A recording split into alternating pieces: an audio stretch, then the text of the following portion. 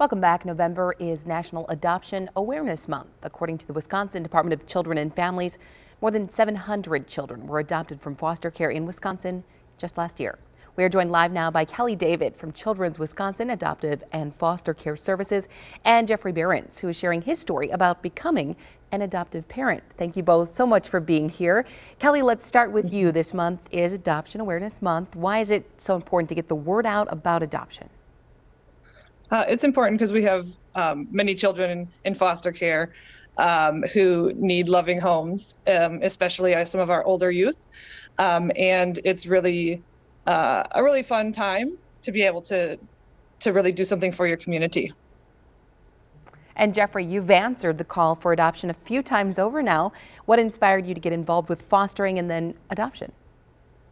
Yeah, my husband and I started sort of this journey to grow our family, and we originally looked at surrogacy and thought that was the way to go. And then friends of ours told us about the foster care to adoption program through Children's, and we looked into that and realized that there were so many kids out there that needed that love and support.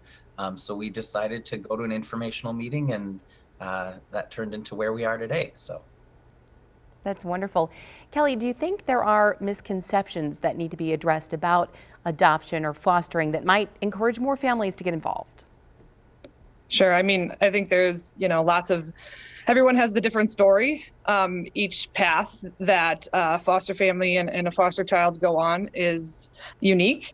But really, it's about, are you able to open your heart and your home to a child who you may get the opportunity to be able to adopt, or you may be able to work with their family in order to get them to return home. But really it's about, can you provide that safe, stable, loving home, and be able to work with a bigger team in order to ensure that child gets stability. Yeah, and Jeffrey, I'm sure you have many treasured memories, but is there a highlight that you could point to in your time as a foster parent or an adoptive parent? I just think seeing our kids grow, and I think that goes for really any parent, but just seeing sort of our kids develop, and they've had some struggles and working through those, and I think that's great to see, and just them being able to build those relationships with not only our family, but the community that we live in. That's beautiful. Thank you both so much for your time and your insight today. Thank you. Thank you. We do have an article online at tmj4.com where you can find more information about adoption. There's also a link to the Children's Wisconsin adoption page.